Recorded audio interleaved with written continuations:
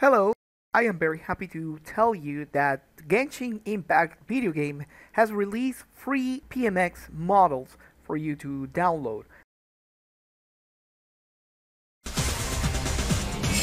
Of course, these models cannot be used for commercial purposes. It is only intended for you to study the models and also create personal animations. Okay, so nothing to do commercials on or to purpose it for economic intended purposes. None of that, please.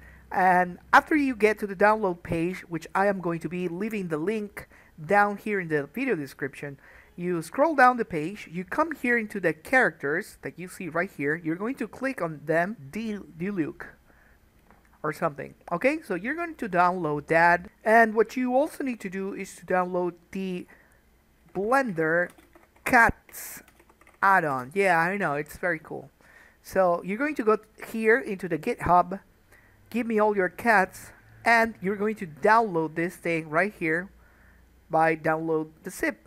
Okay, when you download the zip file, you follow the normal procedure to install the add-on, which is basically whatever you save your zip file. Go to preferences, go to add-ons, go to install, navigate to your designated folder.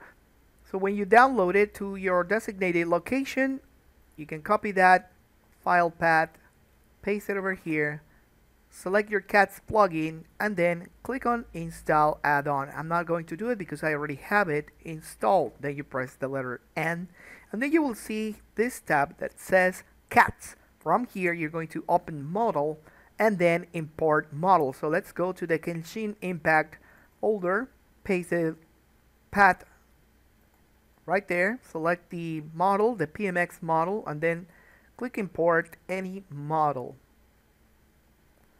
And as you can see, you have your Genshin Impact model right here. And after that, you're going to click here on Fix Model.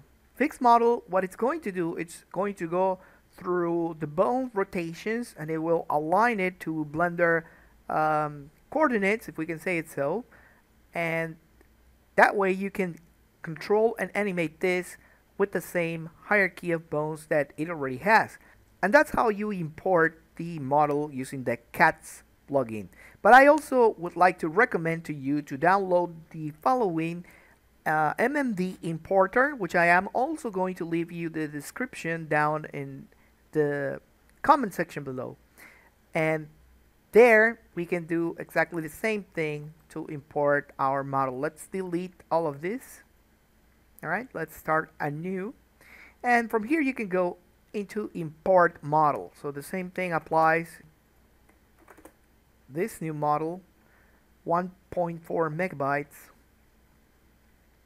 And you're going to notice the difference when we go through this process of importing.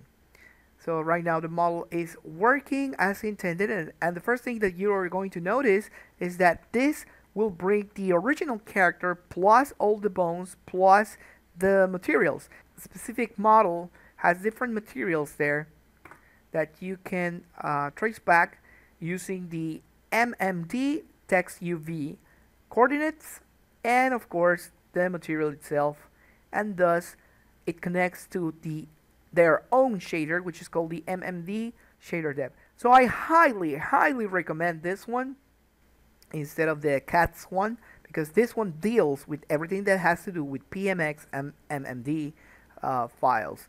I'm not going to go through the process of everything that it's got there, but when you see this, what you need to do is to come here into the convert materials for cycles, click that button, and everything should be in its place.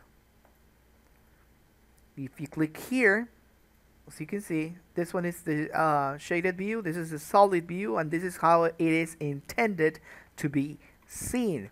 Now, as you can see, every texture here, and this is why we're reviewing this, every texture here has everything painted. There's nothing dynamic here. Even if I add a light, a very strong light, it's not going to do anything because, like I mentioned before, the MMD shader that this add-on brings has all the compatibility with the texturing method that they use, and they use different things.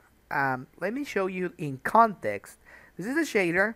This is where you get the base texture, the toon texture, the sphere texture, the base alpha, the toon alpha, plus other many different stuff. So internally what they have is all of these connections to do the matte, the correct matte, pixel matte for the colors. So you can press this little arrow here, or when you have selected the group, you can press tab to go into the compound. We call it compound, okay? This is a group, but we prefer to call it compound. Exit the compound or the group, and then you're back. As a matter of fact, the eyes shaders that I'm working on right now are going to be having something like this, but not entirely, because there are some parameters I cannot plug through this. But in any case, I will be putting frames or descriptions so that you can accurately move the shader or tweak the shader. So that's it. You select your bones, press tab, go into pose mode, and from there you can just RZ, and now you're going to move this one like so. How do I know it's Z? Because it's the blue axis right here, so I know that that's corresponding to Z. So thank you very much for watching this video, and don't forget to subscribe, hit the bell notification button, and when my anime eyes stylized shader is ready, you'll be notified for the next video review about it. This has been Pierre Schiller with another Schiller tip. The Blender community has got your back if you got questions. Try Blender. Blender is powerful and industry compatible. See you in the next video.